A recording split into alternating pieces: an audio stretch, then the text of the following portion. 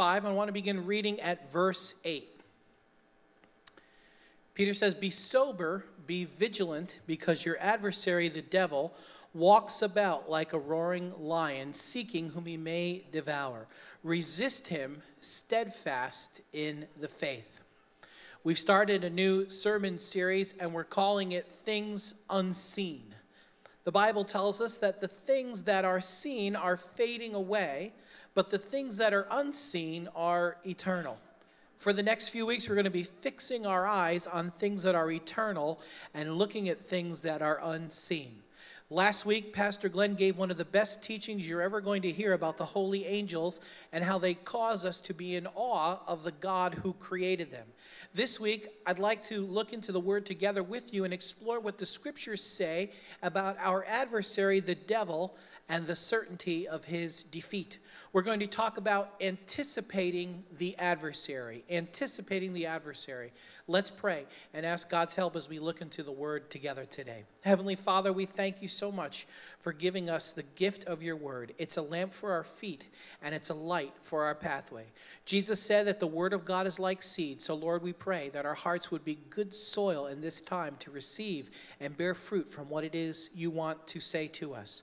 Jesus said that his words are spirit and life. So, Father, would you send the Spirit and minister life from the words of Scripture to us now? Father, we ask that your glory would be here and that you would send the help of your holy angels. In Jesus' name, amen.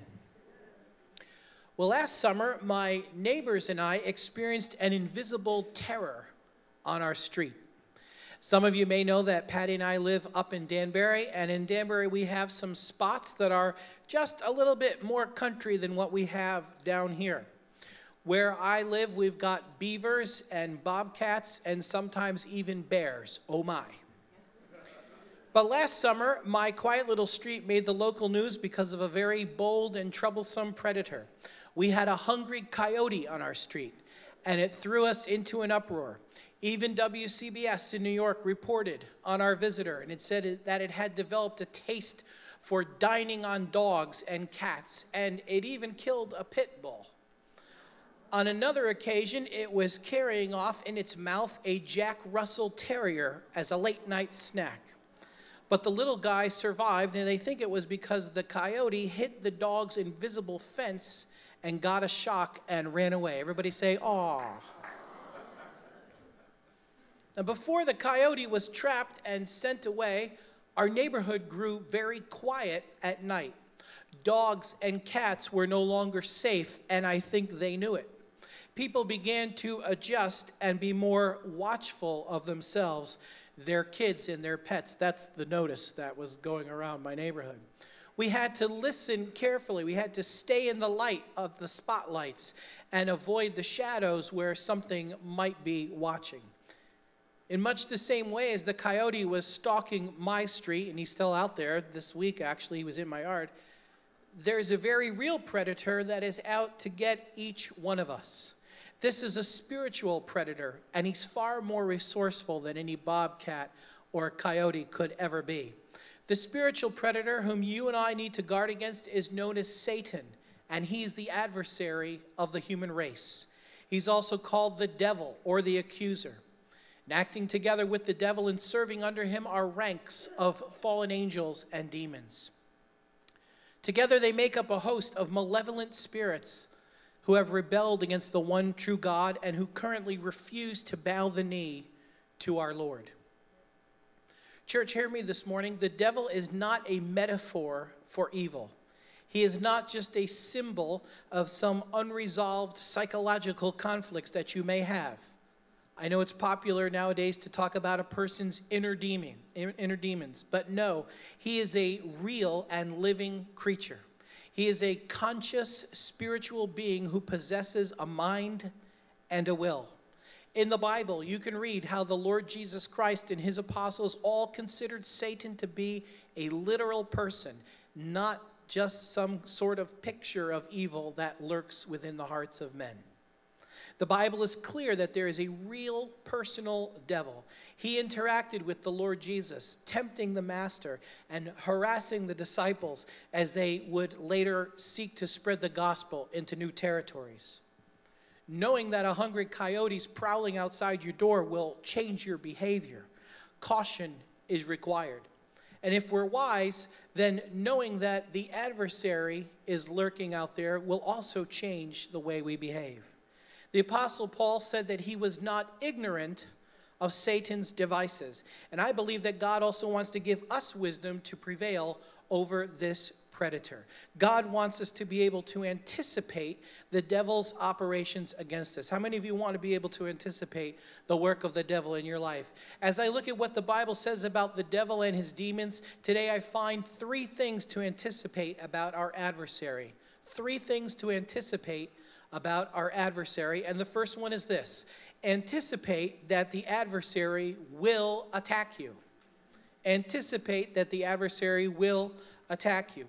Be under no illusions.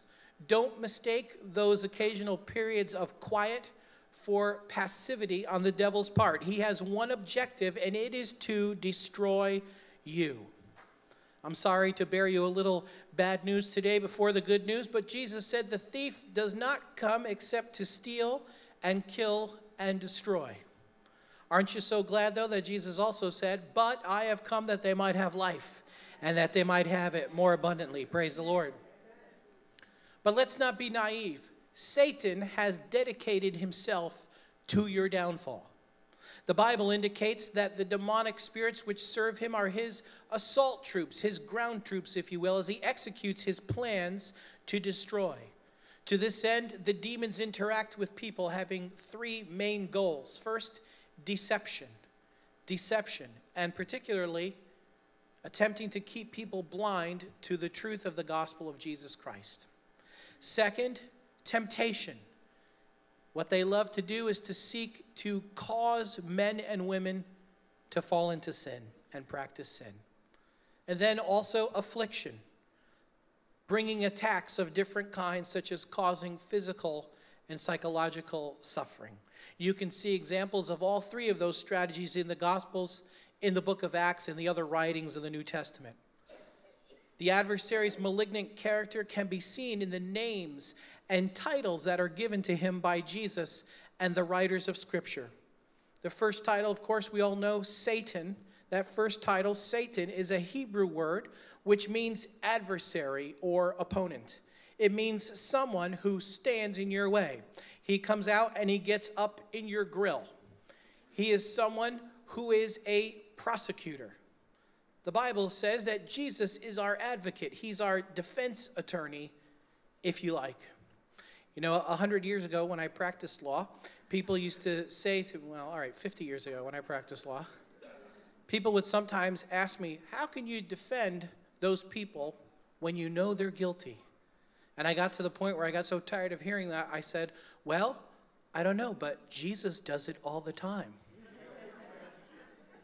Amen. Aren't you glad that Jesus is your defense attorney and your advocate? Praise the Lord. But if that's the case, and it is, then Satan is the one who wants to see you prosecuted and condemned. The name Satan means that when you begin to walk in the direction of what is good, he comes out to oppose you as a personal enemy. He comes out to block your progress in life if he can. Second title that he bears is the devil. The word devil is from the Greek word diabolos. And of course, if you speak Spanish, you can hear diablo in there. The word diabolos in Greek means accuser. It means somebody who is slandering you, somebody who comes along to speak evil of you. In Scripture, you probably have heard that the devil is called the accuser of the brethren. He is the one who slanders Christians to the Father. And if we're not careful, we might learn some of his ways and become accusers of the brothers ourselves. God forbid. That word diabolos comes from a concept in Greek, a word in Greek which has the idea of throwing things at people. Isn't that interesting? Isn't that what the devil does? Don't you feel like the devil throws things at people? Now, if he could throw literal objects at you, I'm sure he would, but instead, what he throws at people is wicked words. Some would call the adversary the original sinner. He's the first of all sinners, and there's a reason for this. It seems likely from the scriptures that sin never had existed before in creation until it was formed and found within the heart of the devil. We can read about this in the 14th chapter of the book of Isaiah. That is a passage of scripture which seems to give us some clues as to the beginning of the devil's career as the devil. We don't know the devil's original name, but we can suggest on the basis of Isaiah 14 that it was Hallel, a Hebrew word that meant day star. And in your English Bibles, that word is commonly translated by the word Lucifer. I don't like the name Lucifer. In Latin, Lucifer means bringer of light. And church, if there's anyone who brought light to the earth, it's the Lord Jesus Christ. It's not the devil. Amen?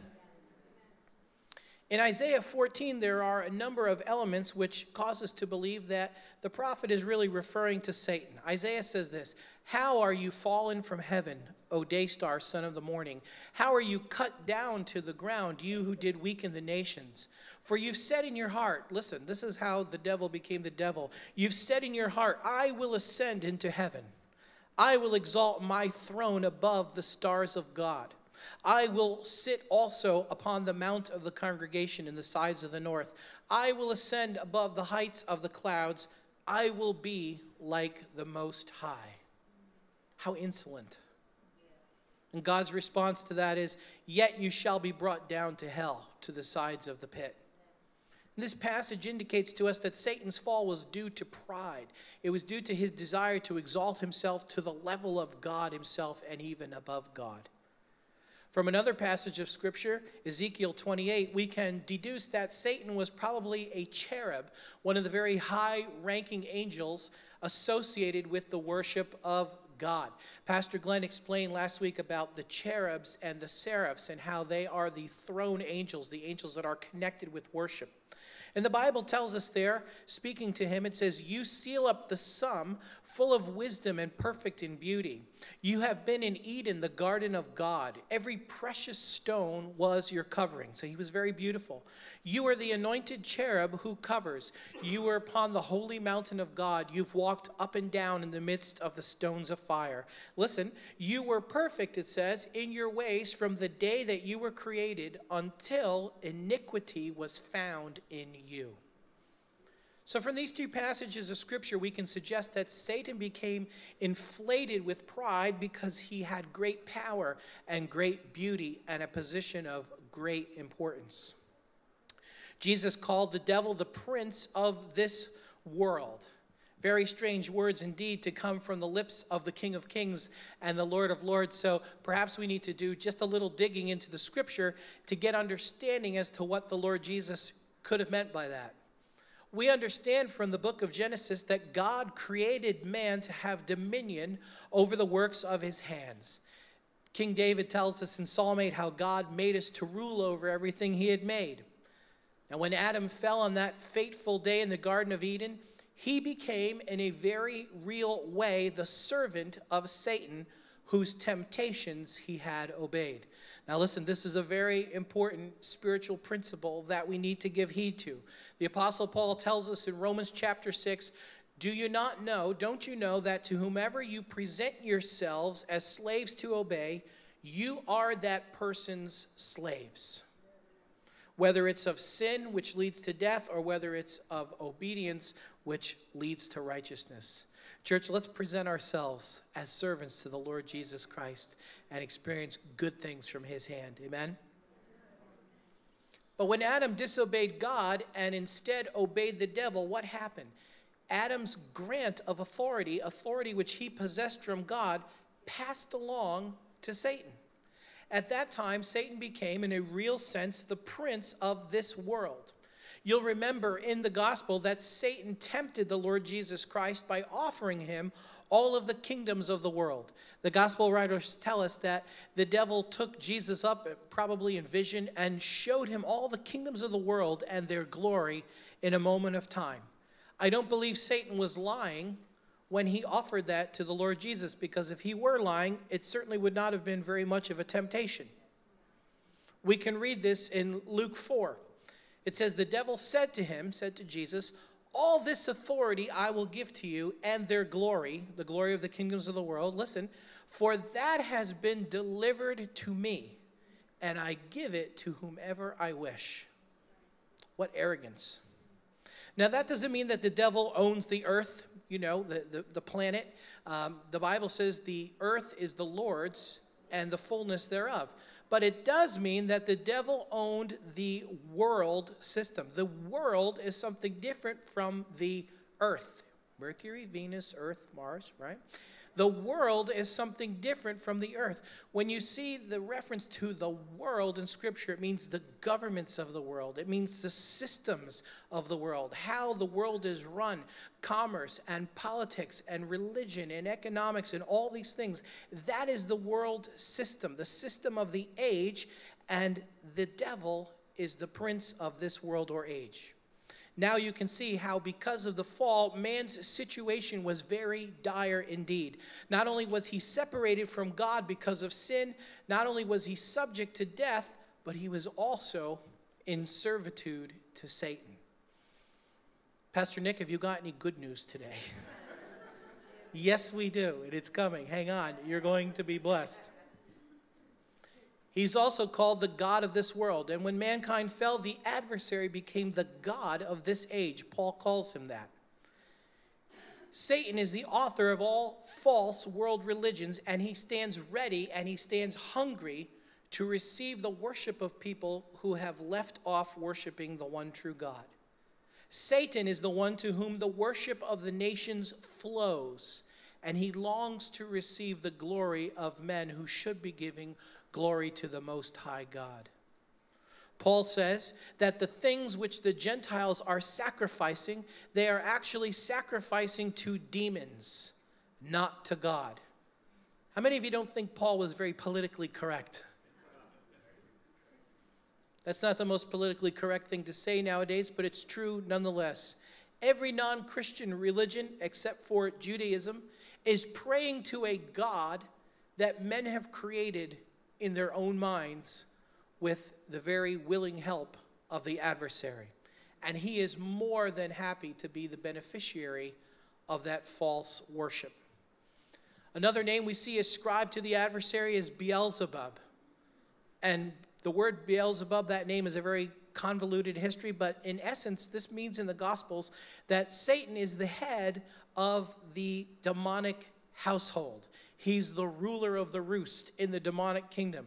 We know that a large number of the angelic spirits rebelled with Satan. There's a clue in Scripture to suggest that the number was 1/3 of the total number of angels. So the devil was apparently able to induce 1/3 of God's holy angels to follow him in his foolishness. We read in Revelation 12, it says, there appeared another wonder in heaven, a great red dragon, and his tail drew the 1/3 part of the stars of heaven and cast them to the earth. The angels who fell together with Satan now serve him in administering the kingdom which he heads and which he has set up to oppose the kingdom of God. Among these there are many powerful spirits who undoubtedly still have the vast intelligence and the great capabilities that Pastor Glenn laid out for you last week when he was sharing about the angels of God. There's also a host of lesser spirits whom we commonly call demons. And again, just as the devil is real, so are the angelic princes under his command, and so are his demons. Friends, I want you to know, demonic spirits are not the figment of some Hollywood writer's alcohol-fueled imagination. They're real. As we read the Gospels, we can see how demons harass people and are responsible for a variety of evils which plague the human race. Every category of evil spirit seems to have its own sphere of responsibility in the devil's kingdom, and as the master of the house, he rules them with an iron fist. How many of you know that God rules his kingdom with love? Amen? But the devil rules his kingdom and his servants with cruelty and with fear. On that strategic level, if we could call it that, the princes and principalities that serve the devil, they administer his kingdom with him, and they fight the spread of the kingdom of God, and they oppose efforts to bring the gospel to people who need to hear it. If those fallen angels are the generals in the devil's army, then the demons are the infantry. They're the troops. The demons desire to afflict people, and indeed, people can be indwelt by demonic spirits. Pastor Glenn would say, I say this not to frighten you, I say this to terrify you. The Bible gives the strongest of warnings against witchcraft and against dabbling in the occult, because these things involve communication with demons and partnership with demons. Thank God we know that a person who is afflicted by demons can be delivered through the authority of the Lord Jesus Christ in his church. We'll have more to say about those matters over the next couple of weeks. Another name that we see associated with the adversary is Belial. You see that popping up in the Old Testament in a few places. That is a name that means that the devil is wicked, or that he is worthless. And church, let me tell you that nothing that comes from the devil, nothing that he offers or gives you, can add any worth or any value to your life. Paul asks us a very pointed question. He says, what profit did you derive out of those things you used to do, which you are now ashamed of? It's a good question. Think back to your life, BC, before Christ, and what profit do you have from those things of which you're now ashamed? Live like the devil, and you'll be ashamed, and your life will be worthless. A final name, thank God, that teaches us about Satan's character and activity is the Hebrew word Abaddon, translated into Greek. You see it in the book of Revelation as Apollyon. Apollyon is a name that means he is the destroyer, the destroyer. And that brings us back full circle to Jesus' warning that the devil only comes to steal, kill, and destroy. Don't be naive. Don't be ignorant of his devices. Anticipate that your enemy will attack you. Don't expect a peace treaty or a truce from the devil. Second thing we can anticipate that the adversary's activity on earth will escalate in your lifetime. Anticipate that the adversary's activity on earth will escalate in your lifetime. I have good news and I have bad news. The good news is that Jesus is coming. Somebody praise the Lord. Amen. The bad news is that Jesus is going to have to come for good reason. The Bible tells us that in the last days, God will pour out his Spirit on all flesh, and that's good news. I want you to know that people are getting saved in unprecedented numbers, and they're doing so in unprecedented places around the world. But the devil is seeking to fight back and resist God's work of grace with vicious counterattacks and persecutions. You can read about persecutions popping up in all kinds of places around the world, and horrible things being done to the followers of Jesus Christ. But I'm so very glad that nothing takes the Lord by surprise. And so God was faithful to us and warned us ahead of time. He said in the last days, perilous times would come. That is a word, that word perilous, which in the Bible means something that is exceedingly fierce, like the demonized man in the tombs.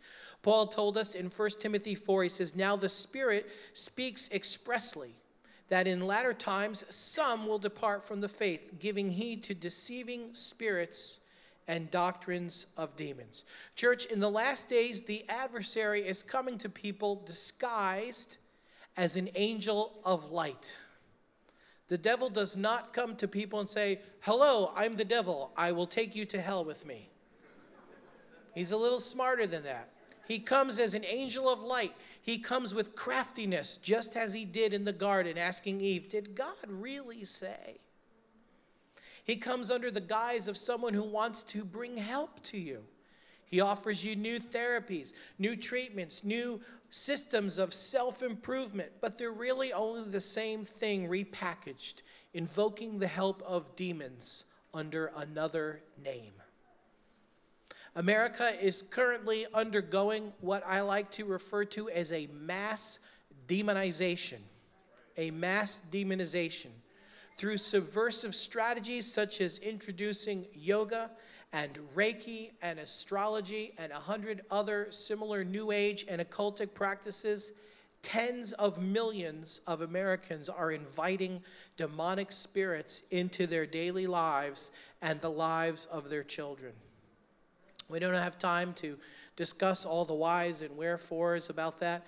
If you'd like to look into that more deeply, I would refer you to the teaching that we did on spiritual strongholds when we taught the Fresh Look course some weeks ago this spring. You can see that on YouTube and see how the devil is adapting his tactics to be able to communicate his message to a modern and skeptical kind of people. Let me warn you, church, in these days, you must make it your priority to develop a love for the truth. We must be lovers of the truth. If you do not develop a love for the word, a deep-seated desire to know what truth is, you may be deceived by the greater deceptions that are yet to come. This is strong, but we need it. If we're already being swayed by the adversary on these things, how will we deal with what is on the way? Failure to care about truth. Listen, failure to care about truth is something that is weakening the immune system of our society and is causing our society to become vulnerable to spiritual infections of every kind. We are as a nation, we are a spiritually compromised patient that is vulnerable to spiritual infection, and it will result in spiritual catastrophe for millions. Paul told us that this very issue, what is it that will enable people to be deceived in the last days? Is it because the devil will do signs and false miracles and wonders and so forth? Well, that's certainly going to happen. We have it from no less an authority than the lips of Jesus himself. He said that many will come in my name saying, I am Christ. They'll deceive people with great signs and so forth. But Paul told us that failure to love the truth will create the atmosphere in which the Antichrist will eventually arise to lead man's final revolt against Jesus Christ. Paul said in 2 Thessalonians 2, by the way, spend some time reading those books that we don't often read. There's good stuff in there. Paul said in 2 Thessalonians 2, the coming of the lawless one is according to the working of Satan, with all power, signs, and lying wonders, and with all unrighteous deception among those who perish. Why? Because they did not receive the love of the truth so as to be saved. Wow. If you can't say amen, say, oh my. Set your heart to love the truth no matter how unpopular or how uncool it gets.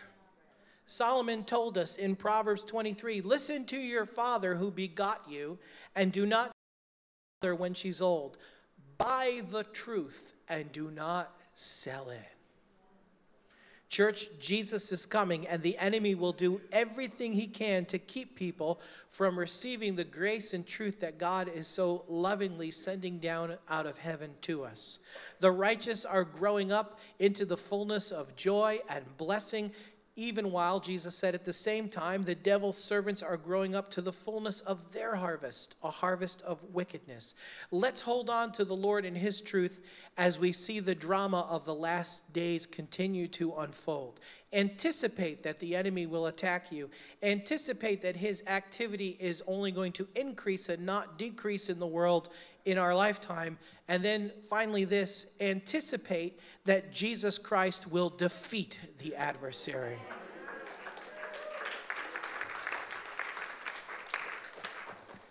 Church, the devil is a powerful foe. Now, we need to say that. I know that makes some Christians nervous. Pastor, don't talk about the devil. It scares me. I get nervous. I don't like to hear about those things. Well, I'm glad all the doctors and scientists of the past didn't feel that way about the diseases they were studying, or else we would still have those diseases. Think about the logic, right? I don't want to study about that polio. I don't want to give it any glory by talking about it. No, thank God. See, the Bible says it's godly not to be ignorant. Don't be ignorant. Don't be naive about what the devil is and can do to people. And we need to say it. It needs to be said. The devil is a powerful foe. No one on earth can match his intellect, his experience, his power and skill. But church, I have a word from heaven today for you. The devil is going down.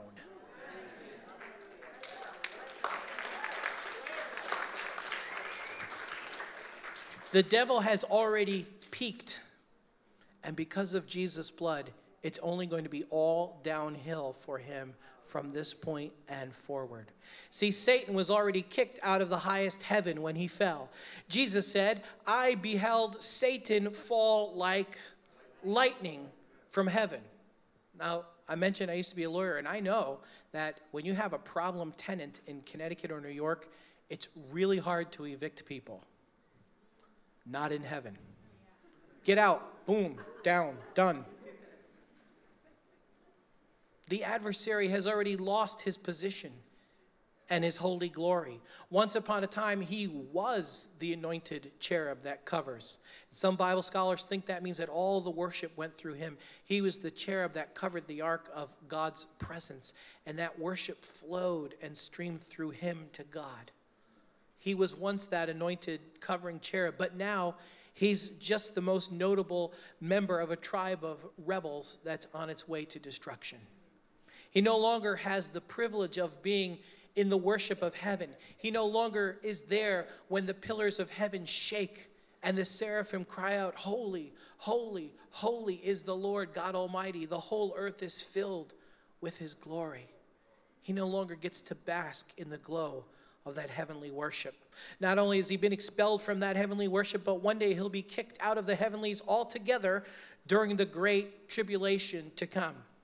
In our current era, we see that Satan still seems to have some limited access to the presence of God, and he uses those opportunities to slander believers in Christ. But there will come a point at which he will be finally and definitively hurled down to the earth, and then he will be denied further access to the heavenly realms. In Revelation 12, we read, there was war in heaven. Michael and his angels fought against the dragon, and the dragon fought and his angels and did not prevail. Neither was their place found anymore in heaven. And the great dragon was cast out, that old serpent called the devil and Satan, who deceives the whole world. He was cast out into the earth, and his angels were cast out with him. And I heard a loud voice in heaven saying, now has come salvation and strength and the kingdom of our God and the power of his Christ, because the accuser of our brethren has been cast down, who accused them in front of God day and night. Praise the Lord. Soon after this, it'll get even worse for the devil, because he'll be thrown into the abyss. When Jesus returns in triumph to inaugurate his kingdom of righteousness, peace, and joy, the devil will be confined and prohibited from deceiving the nations for 1,000 years. Church, can you imagine the beauty of a world without demonic temptations, without demonic defilements? Praise the Lord. In Revelation 20, we read, I saw an angel coming down from heaven, having the key to the bottomless pit and a great chain in his hand, and he laid hold of the dragon. I like that. You know, the devil's very powerful, but when God means business, when God wants to wrap it up, he just grabs an angel and says, hey, you go down there and grab him. And he bound him for 1,000 years, and says, and he cast him into the bottomless pit. But that's not the end. It gets even worse from there for your adversary. Ultimately, he and his wicked followers will be thrown into the lake of fire. The Bible teaches us that the holy angels will enjoy the kingdom of God together with the redeemed. But God hasn't made any way of redemption for the fallen angels, and they will be tormented in the fire forever. In fact, Jesus said, you may recall, that hell was actually created specifically for the devil and his angels, not for man. Revelation 20, verse 10 says, the devil who deceived them was cast into the lake of fire and brimstone, where the beast and false prophet are, and they'll be tormented day and night forever and ever. That is the fate of the devil which is coming, and I, for one, will be glad to see him go. How about you? I'm glad that God is going to punish this destroyer of men's lives. His fate is sealed and certain. But I think I'm more excited about the fact that Jesus now enables us to defeat him personally. In James 4:7, the Bible says, submit to God, Resist the devil, and he will flee from you. Yes, the devil's destined for defeat, but Jesus enables his people to have victory over Satan now, in the here and now. Somebody ought to praise the Lord about that.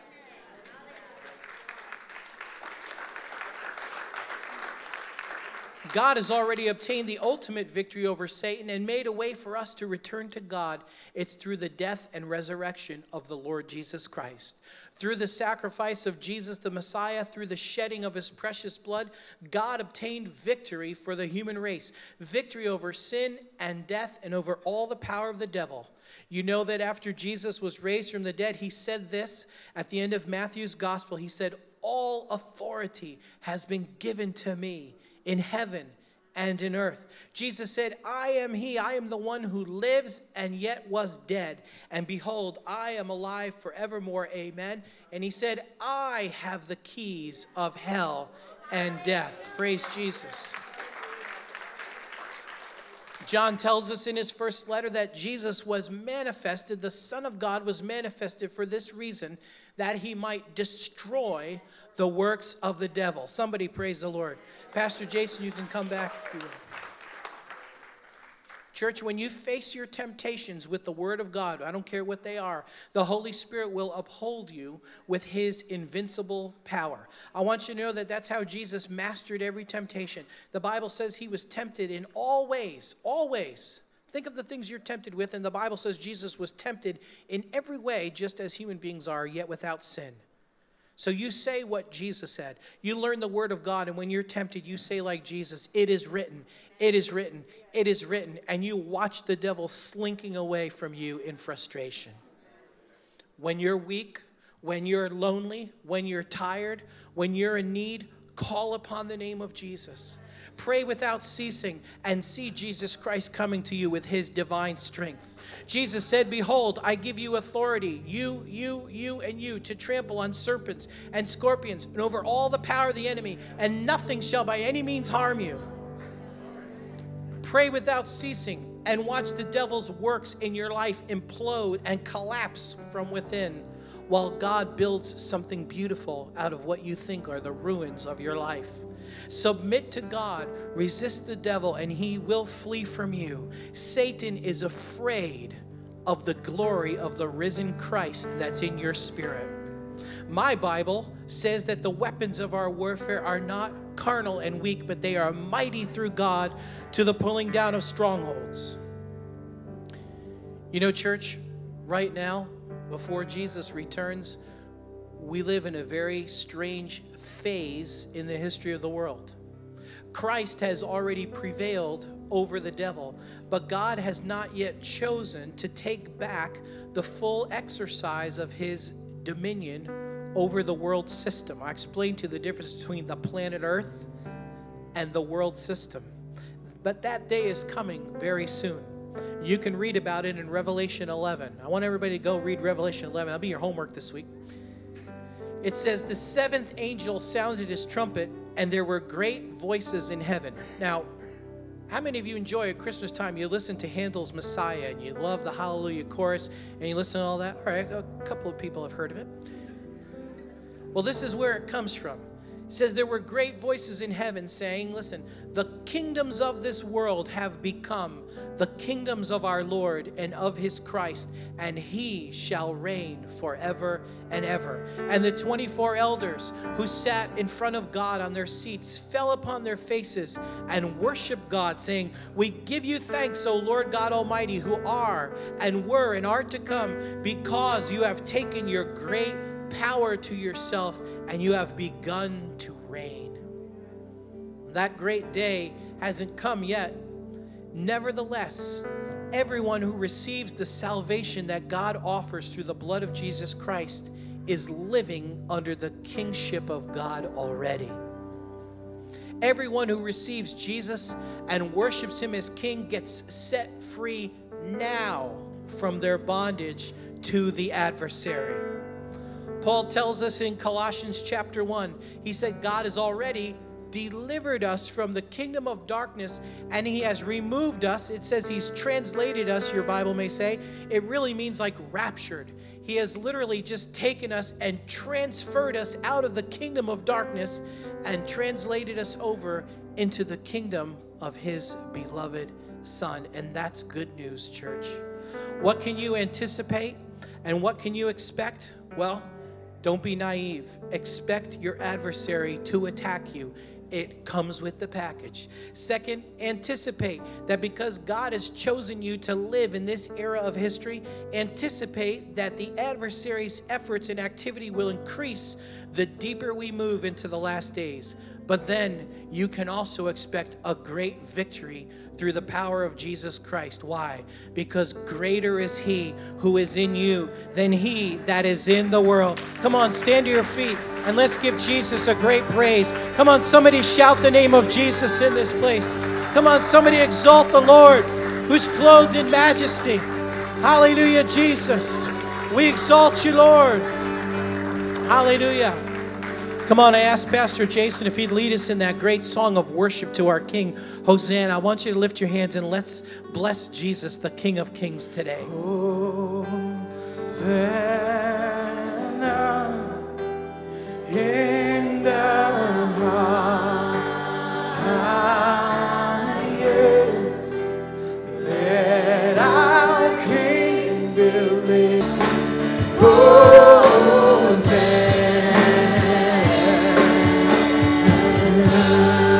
Yeah, come on, make a praise.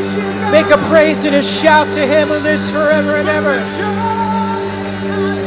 Oh, come on, somebody shout the name of Jesus in this house. Come on. He's worthy. He's worthy. Thank you, Jesus. Jesus, we love you so much. We honor you, Lord Jesus, as King of Kings and Lord of Lords. We pledge our allegiance to you, Jesus, today. Lord, we don't want to follow any rebel, Lord, or any rebellious spirit. We want to walk in the good way, Lord, that you're laying out for your people. Walk in the good way as your counsel to your people, Lord. We follow you. The way out of the devil's dominion, the key out of his kingdom is the name of Jesus Christ and his blood. The Bible says, for God so loved the world that he gave his only begotten Son, so that whoever believes in him should not perish, but have everlasting life. And if you don't have a personal relationship with God today through the Lord Jesus Christ, I want to invite you today to come to Jesus in sincerity and turn away from your own ways. That's what the word repentance means. It means to have a change of heart. You're going in one direction and you turn around and you go the other direction. The Bible says if you confess with your mouth that Jesus is Lord, and if you believe in your heart that God has raised him from the dead, you shall be saved. Let's pray together right now. I want to invite us all to pray out loud. And let's give some friends the opportunity to receive the forgiveness and receive new life through Jesus Christ. Come on, repeat this with me. Say, Father, I come to you in the name of Jesus. I'm sorry for my sins. I need forgiveness and your abundant life. Jesus, I confess you are Lord. I turn from my own ways now. I believe that God raised you from the dead to save me. Forgive my sins. Fill me with your Spirit. Give me the fresh start that I need today. Help me to walk with you every day. Amen and amen. Thank you, Jesus. Give thanks to the Lord. Thank you, Lord. Thank you, Jesus. If you prayed that way for the first time today, a prayer like that, then we want to invite you right after we conclude our service in just a couple moments. Come to the front. There'll be some friends here to talk with you, pray with you, and we want to give you some materials that'll help you get started in a new life through Jesus Christ. Let's bow our hearts and pray, and I just want to take one more moment to pray and ask the Lord to help us. I want to pray for each person here that we will each once again walk in the victory that the Lord Jesus has provided for us. Let's take a brief moment, ask God to help us to walk in overcoming victory, the victory that he's made available. Come, Holy Spirit, would you circulate throughout this room? Lord, if there's anything in the hearts of any one of us that's displeasing to you, that might be short-circuiting the work of your power, your grace in our lives. We confess it to you, Lord. Be encouraged, church, because God says if we confess our sins, He's faithful and just to forgive us our sins and to cleanse us from all unrighteousness. Lord, we submit to you again. We know that we need to resist the devil, but Father, we heard today that the first thing we need to do to prevail in combat with him is to submit to God. So Father, we submit to you again. We turn back to you, Lord. We give you our whole heart, our whole spirit and soul and body. Say this, say, Father, I belong to you. Lord, we commit again to doing it your way. Lord, I pray that you will give your saints fresh encouragement, Lord, to walk on your road of truth.